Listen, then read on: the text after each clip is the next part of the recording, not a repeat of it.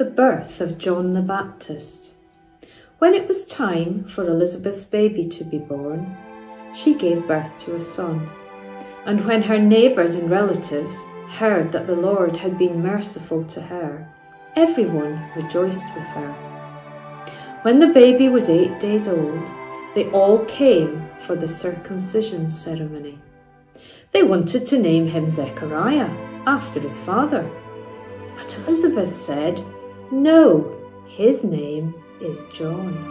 "What?" they exclaimed. "There is no one in all your family by that name."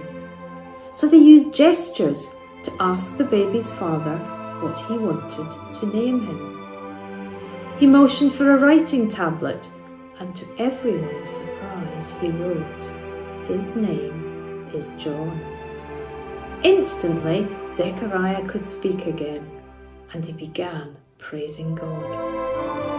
Awe fell upon the whole neighbourhood, and the news of what had happened spread throughout the Judean hills. Everyone who heard about it reflected on these events and asked, "What will this child turn out to be?" For the hand of the Lord was surely upon him in a special way. Then his father, Zechariah, was filled with the Holy Spirit and gave this prophecy.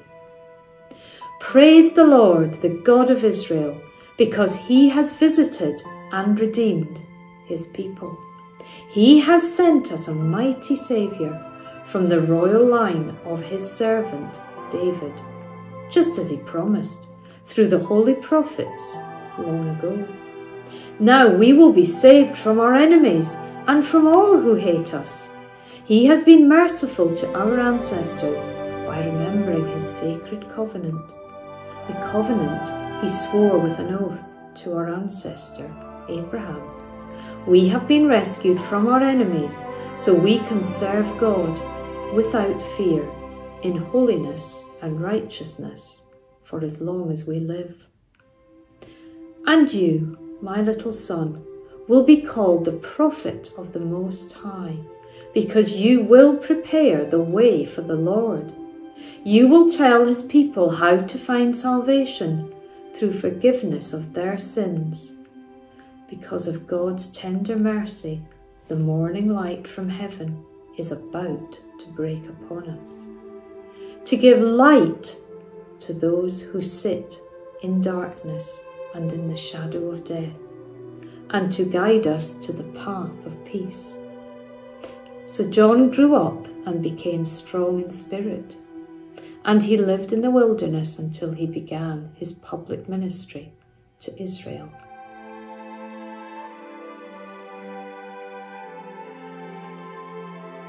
Thank you, Anne. Well, today is the fifth of 5 talks on Luke chapter 1, and we're going to look at Zechariah. Now, the story of Zechariah is really in 2 parts, and today is part 2, so let me just quickly recap.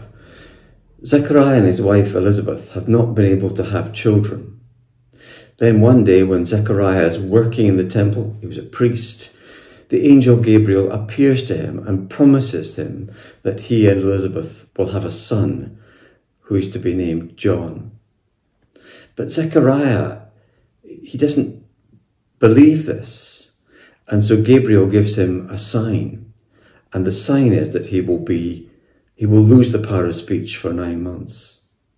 Well, fast forward 9 months, and the child has been born and is being brought to be circumcised on the 8th day.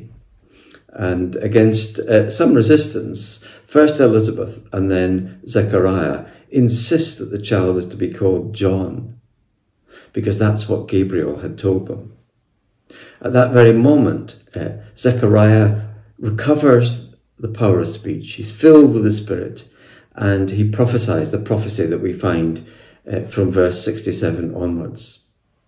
Now, there's quite a lot I could say about Zechariah. I think he's a fascinating figure, but I'm afraid for most of that, you'll need to listen in again to the Sunday service at Meadowhead Christian Fellowship on December the 6th.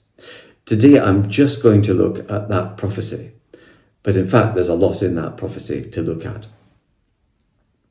The prophecy is something of a then and now contrast. Zechariah is looking back into the past, looking back into the history of the Jewish people and into his Bible.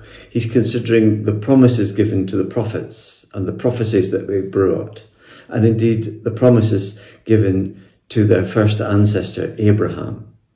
And there's a sense of that longing of the Jewish people, their hope for the kingdom of God to come to its fullest extent. And then he's saying, and now God is doing these remarkable things. So the things long promised are being fulfilled in Zechariah's day, in the person of Jesus Christ. And there's almost a prequel here to something we'll see happen in Luke chapter 4, when Jesus is invited to speak in the synagogue in Nazareth. And it's a very kind of theatrical moment. Jesus takes the scroll of the prophet Isaiah. He reads briefly from Isaiah chapter 61. Then he turns to the congregation and says, "This prophecy has been fulfilled in your presence." So Jesus is the fulfillment of the Old Testament prophecies.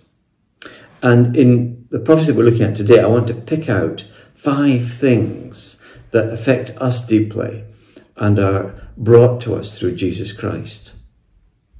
Well, the first thing I want to mention is the statement that God has visited his people. And when you think about it, that's a remarkable statement. Perhaps think of verse 14 of John chapter 1, when John writes, "And the Word became flesh and dwelt among us." Or as it's put in the Message translation, and I love the Message here, it says, "The Word became flesh and blood and moved into our neighbourhood." Because there's something in the Greek where it almost says, God tabernacled amongst us. Now, a tabernacle was a tent. So we might almost say a literal translation would be, God moved into our campsite and pitched his tent in the middle of us. God has visited his people in Jesus Christ. Secondly, Zechariah is saying that God has rescued us from our enemies. Now, sometimes when we Christians read things in the Old Testament, that sometimes bloodthirsty things about enemies, or even a prophecy like the one today, we can be a little uncomfortable. We're remembering that Jesus told us to love our enemies. How does that fit with this? Well, I think it fits in this way. Insofar as our enemies are human beings, then Jesus' commandment is absolute. We are to love our enemies. But thinking about this more slightly differently, our true enemies are not flesh and blood. They are the world, the flesh, and the devil. And we ought to hate those, and we ought to pray for God's victory to be expressed in our lives. We need rescue from our enemies. And those aren't just kind of spiritual concepts, by the way. Whenever in this world we see racism or greed or greedy nations or the exploitation of the poor and the vulnerable, when we see terrible things happening to weak and vulnerable and poor people, those are our enemies at work, and we rightly pray to be rescued from them. 3, Zechariah is noting that God is remembering his promises. Now, the Bible's got a lot to say about remembering. And indeed, as Christians, we're told that, every time we celebrate communion together, every time we take the bread and the wine, we are to remember Jesus Christ. And one of the reasons that's so important for us to remember God is that God will remember his promises. And if we're to, in a sense, enjoy the benefit of God's promises, we need to remember them. God will keep his promises. And that includes in particular the promise that Jesus Christ will return again, and we will see the kingdom of God come in its ultimate. 4, Zechariah says in his prophecy that God has been merciful to his people. Now, I want you to imagine that you're involved in court proceedings and your case is going to court and you think you've got a good case and your lawyers think you've got a good case. In those circumstances, you don't need mercy. You just need a fair hearing. But when we contemplate, the mess and chaos in our own lives and the ways in which we've gone against God, we realise that we need a heck of a lot more than a fair hearing. We need God's mercy. And so this reference to merciful is incredibly important. And then lastly and fifthly, he says that God has brought light to those who live in darkness. And, you know, our natural situation outside of God is one of living in darkness. Paul, writing in Colossians chapter 1, part of his prayer for the church was, he says, "For he has rescued us from the dominion of darkness and brought us into the kingdom of the Son he loves." So we celebrate light and all that light stands for. We celebrate God's sunrise in our lives. Let's pray the Lord's Prayer together. Our Father, who art in heaven, hallowed be your name. Your kingdom come, your will be done on earth as it is in heaven. Give us today our daily bread, and forgive us our debts as we also have forgiven our debtors. And lead us not into temptation, but deliver us from the evil one.